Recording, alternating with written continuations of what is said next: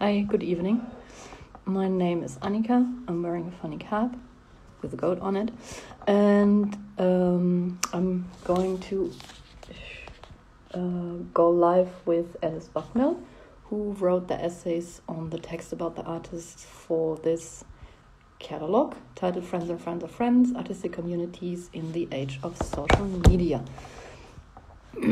So let's see if Alice is here.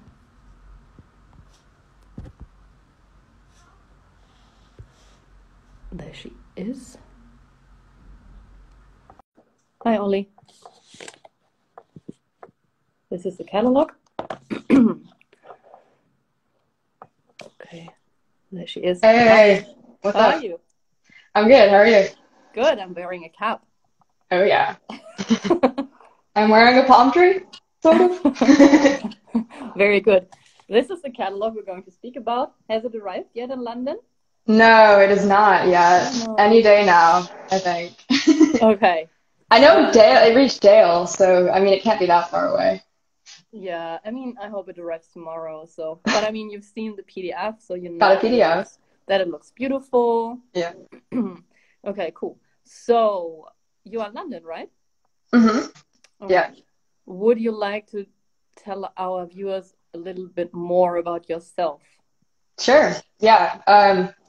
As you can probably tell from the accent, I am from the United States. I'm an artist and writer who has been living in London for the past 5 years now. I am interested in the ways that technology influences our everyday lives, and also like larger questions like its ecological and environmental stakes. I write primarily about artists that engage with technology in my writing practice, but this was a super fun challenge and a super great experience writing about this collection of artists and this exhibition because, as I think many of us have noticed in the contemporary art scene, painting has been taken in a really interesting direction in the past decade. Like it's really kind of embraced the internet and pushed beyond post-internet aesthetics in like a really exciting way. So yeah, that's my personal background and a bit of like why I was interested in this show and a bit about my ideas for the catalog, which no doubt we'll talk about more. Yeah, it's great to be doing this like live session with you. And what do you think? You've just mentioned that painting is very interesting. And what do you think? Why are so many digital natives, let's call them digital natives, are interested in like producing or creating physical work again, like sculptures and paintings? I mean, what we've seen, like Instagram exists since 2010, and then many artists started doing like Amalia Ullman Instagram performances, Maria Schrager, and then many female artists got famous through advocating or, I mean, trying to find ways to present their work on Instagram and were facing censorship. So that was a big topic in the first years. And then at some point, artists started going back to a very traditional medium. What do you think? Why is that? Yeah, I mean, it's super interesting looking at the proliferation of more like performance-based work around the birth of Instagram and other social media channels. I think that very quickly artists like Amalia, became very like intensely aware of the limitations of working on Instagram as a media.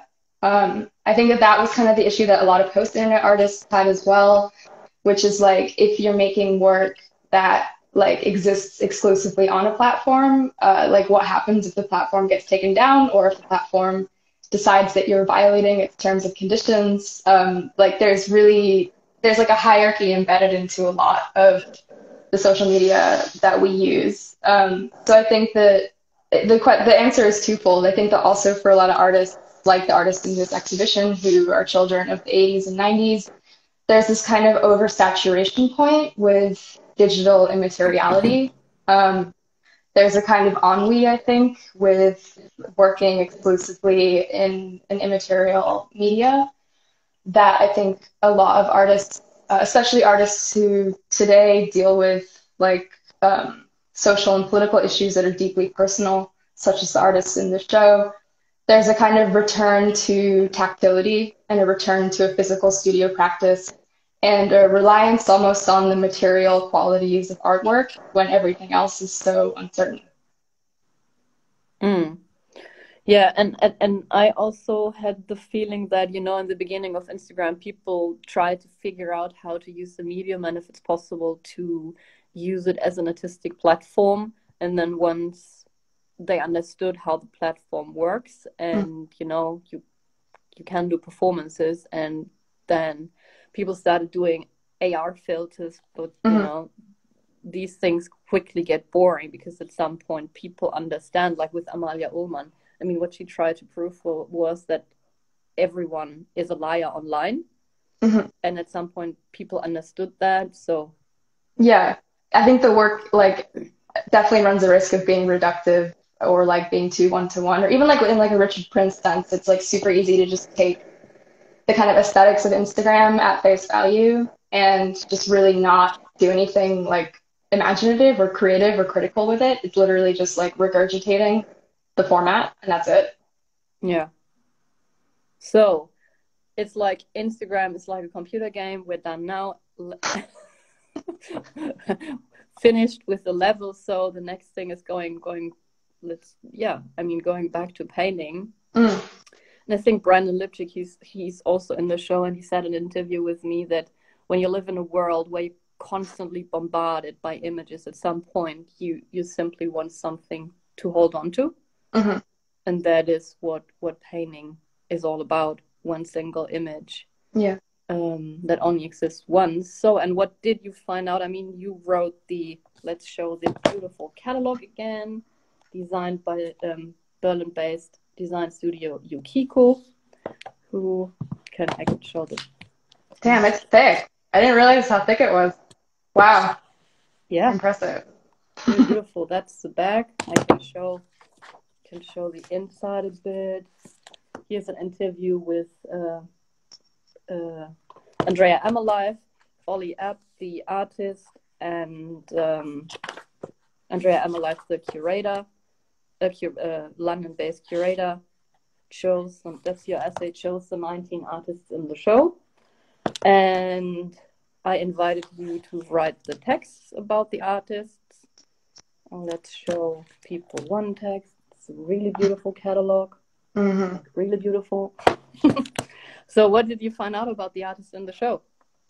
Yeah, so there's 19 artists in the exhibition. In my research, looking at their practices, both individually and as a whole, I kind of noticed 4 main themes that ran throughout the show. And these themes are post-digital painting. Second one is Black futurism. The third is a topic that I call misbehaving bodies. And the fourth is looking at ways in which the artists in the exhibition who are dealing primarily with the sculptural practice, how they're kind of reinventing the boundaries of sculpture and turning it on its head. The post-digital painting section is the one that you just mentioned. Brandon Lipchik is involved, Ollie F, of course, Gina Beavers, and Austin Lee. The Black futurism section is the sculptor and multidisciplinary artist Shawanda Corbett, Cheyenne Julien, Rene Matic, Devan Shimoyama. Misbehaving bodies, Dominique Fung, Sarah Slappey, Roxanne Jackson, Dale Lewis, and Spiers. Sculpture is Harrison Pearce, Al Freeman, Nick Doyle, Daniel Boccato, Jebila, Okongwu. So yeah, that was like basically Jebila you've just mentioned, right? Yeah, exactly. Yeah. And across all 4 categories, you'll notice a trend in a lot of the artist practices is to kind of borrow freely from our historical movements. There's a tendency to sort of collage and combine various facets of different movements, which I think is very kind of exemplary of the new direction that painting is heading in. It's almost like taking a Wikipedia style approach to art history. And I mean that in like, that's interesting. Not at all. not at all to be like reductive or condescending, but actually just looking at the kind of vast amount of information that we have about the history of art that's available online 24/7. No need to step into a gallery space. Kind of acknowledging the way in which that information is so accessible and bountiful, and maybe not getting too hung up in the art historical details, but rather using the aesthetics of, let's say, like romanticism or surrealism, in the case of Dominique Fung, and integrating it into their own work to critique very contemporary issues of structural and systemic racism, anti-Asian racism, the exotification of Asian female bodies, and kind of creating a very contemporary and personal approach using like stylistic devices that are familiar throughout art history. So yeah, that was a theme that I noticed a lot in the work, in the show. That's Austin Lee, for example. Mm-hmm. Can you say a little bit more about Austin, maybe? Because I think he's sure. one of the artists in the show that started. That is a big influence, I think, on that was or is still a big influence for so many of the artists in the show, because he started like very early doing these Photoshop kind of like paintings.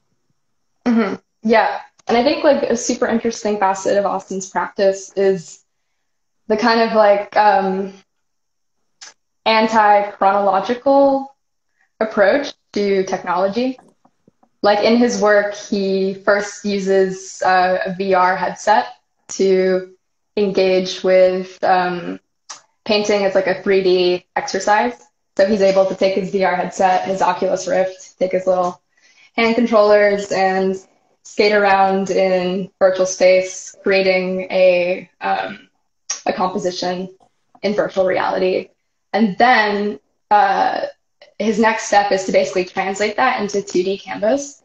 So whereas like a lot of artists, for instance, they see a kind of like teleological order or like a chronological order between like painting as this like fundamentally like old school media or something that's fundamentally like non-technological, and then they see like digital art as this like new dimension, like a next level, let's say, in art history.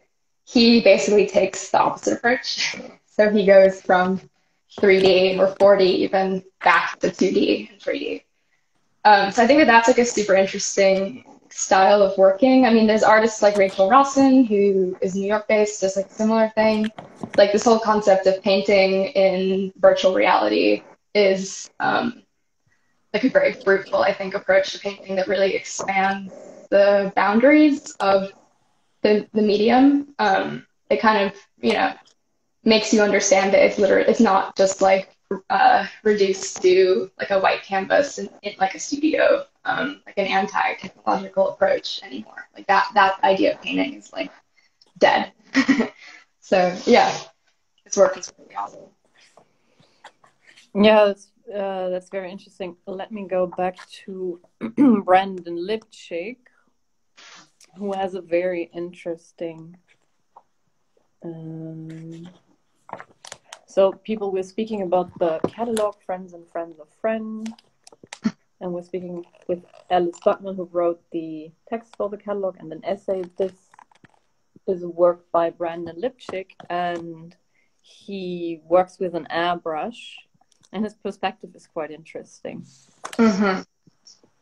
Can you say a little bit more about this? Yeah, sure. I mean, Brandon and I spoke a little bit before I wrote his text for the exhibition, and I was super interested in his work as a writer who thinks a lot about architecture and built space, and specifically the kind of like the fallacy or the kind of like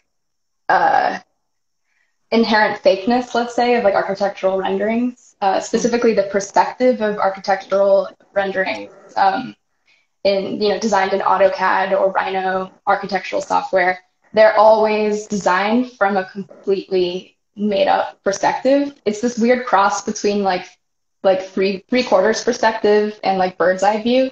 But basically, like when you're looking at a rendering of a building, you're never actually, like, it'll never look that way in real life because the architects are twisting and warping the perspective to make it look as good as possible in the kind of like commercial leaflets and um, the illustrations outside of construction billboards around cities worldwide. And Brandon takes a really interesting approach to that kind of unreal perspective. It also engages with ideas of like surveillance culture and paranoia. In the text I wrote on him, I refer to it as a kind of bird's eye view. It's something that's kind of hovering over figures that are often located in like scenes of American suburbia, like in the summertime. It's lots of like pools and fights in the yard with hoses or like steamy outdoor showers. There's a sense of intimacy in the work, but also a sense of like kind of this like excruciating alienation between the figures. There's just a lot of like emotional layers baked into the work. And I love how it engages with this sort of like hypernatural or surreal perspective that's just like not physically possible in real life. I think that's really interesting. It kind of like intensifies the idea or the feeling of his work as this almost like dream space. And I think we should also speak about the work of Ollie. Yeah.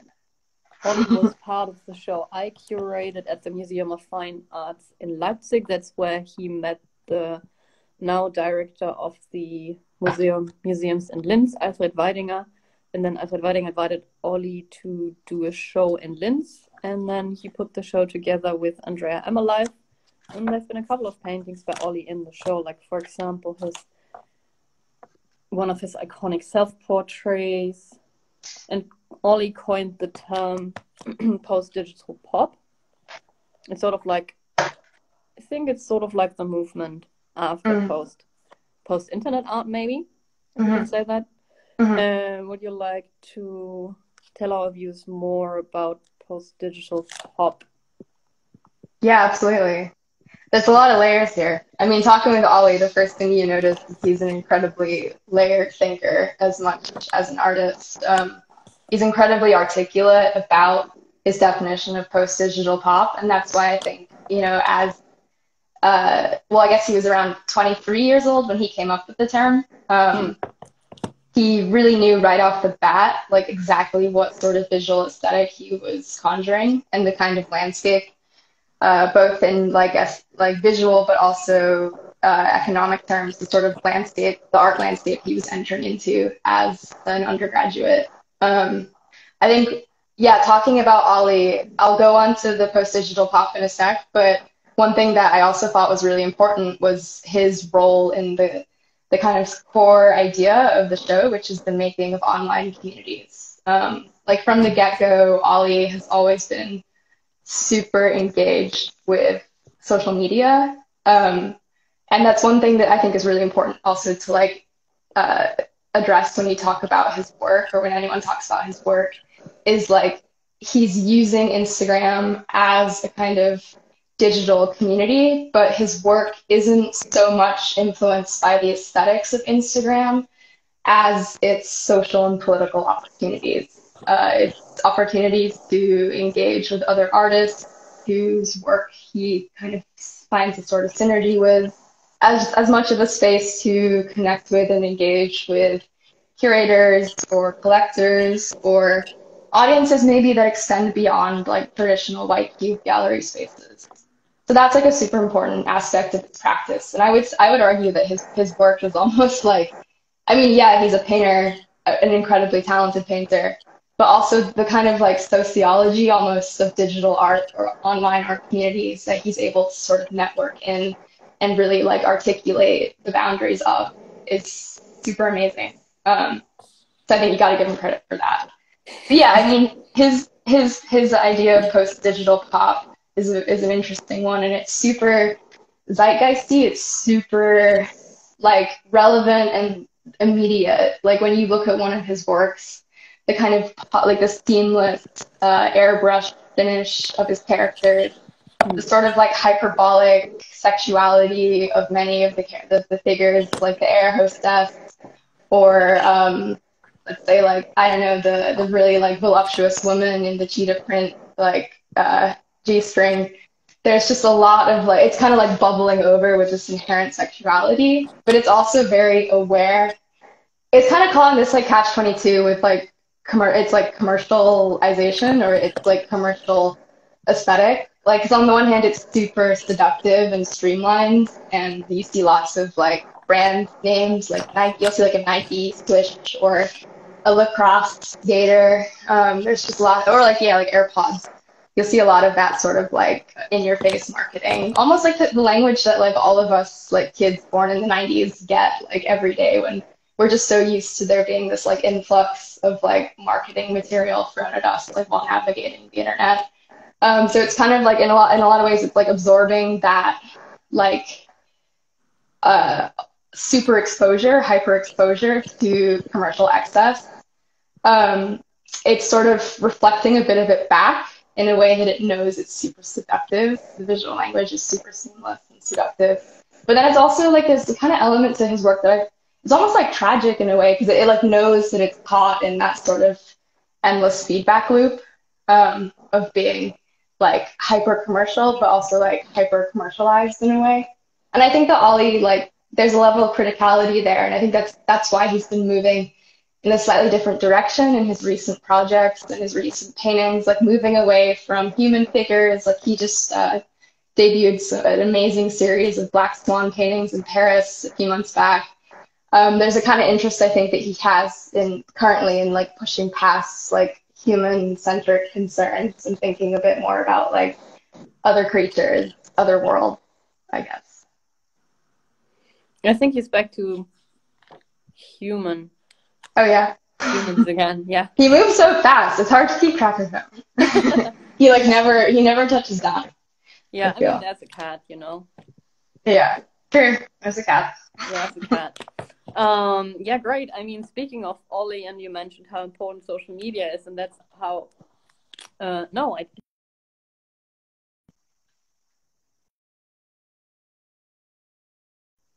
And yeah, I think I've met Ollie online for the first time, or stumbled across his work, but then I've been to the Artissima fair in Italy, and his gallery, the name of his gallery in Paris is Semios, I think. And I've been at their booth, and I was like struck by some of Ollie's, it's funny to say early paintings, because like you mentioned, he's very young, and it's like early work.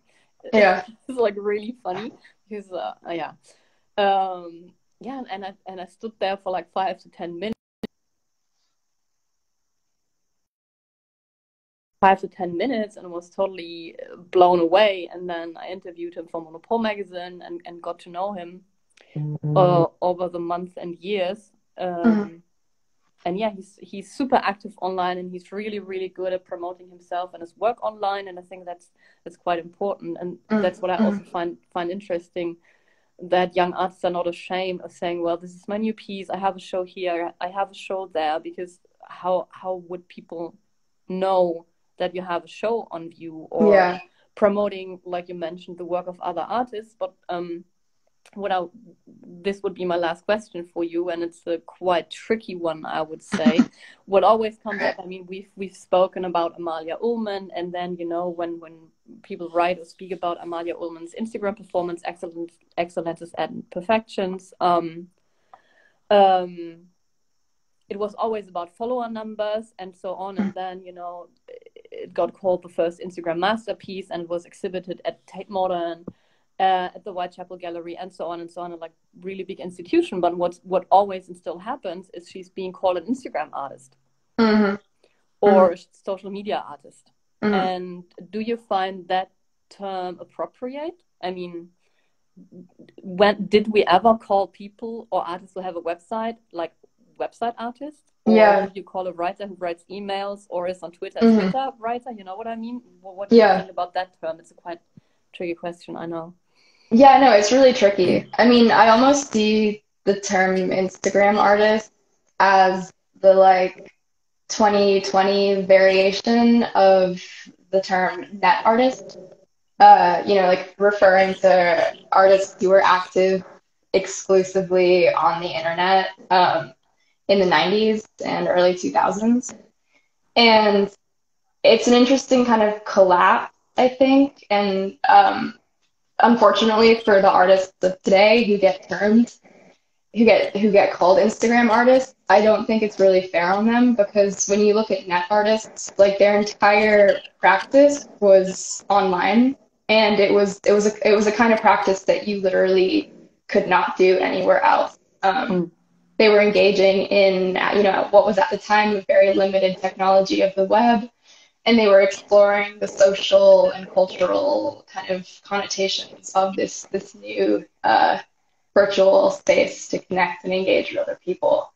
So Instagram artists are doing that. They're using Instagram as a space to engage and connect with people that they wouldn't meet in real life. They're using it as a space to establish new connections with artists whose work they find interesting, or artists who have a similar approach to their practice. But I think that to call them Instagram artists misses the mark that their practices exist in many times, not always, but many times, exists also in other spheres. They exist in studio space, they exist in museums, they exist in group shows in apartments in Brooklyn. They exist all over the place, and they're messy, multi-dimensional, multimedia artists. And I think to reduce them to the idea of an Instagram artist is kind of denying all of that. So yeah, I don't really agree with it. And which term would you find more appropriate? I mean, I asked Amalia Ullman this question in an interview for Monopole magazine. I was like, well, do you like the term Instagram artist? Or I asked so many more artists, and then she was like, well, I'm a net artist. And at some point she said, well, no, I'm simply an artist, I mean, I feel like with Amalia, referring to herself as a net artist makes sense to me, because the whole premise of that project existed exclusively on Instagram. Like, it's inseparable from the medium that creates it.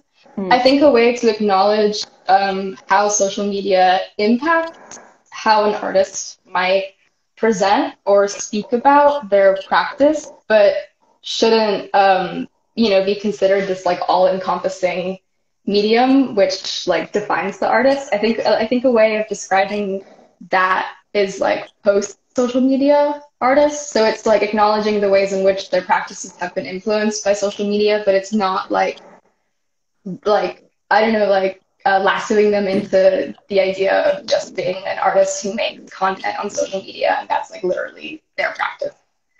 I like that answer, because that's a term I'm using a lot, post social media. Yeah. And I think Ollie didn't agree on that term. What did he want to use? I can't remember. But I remember that was a while ago.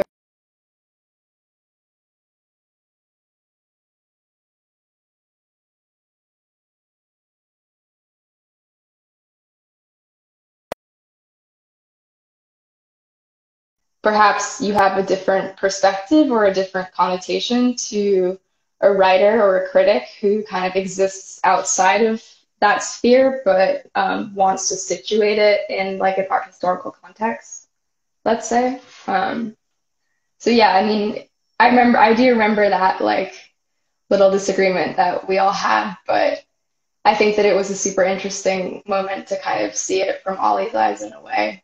Because if that's literally your territory, maybe you wouldn't necessarily see it in the same way as a critic or a writer who's removed from that sort of social circuit in a sense, or has to take a step back in a way to write about it in a contextual art historical context.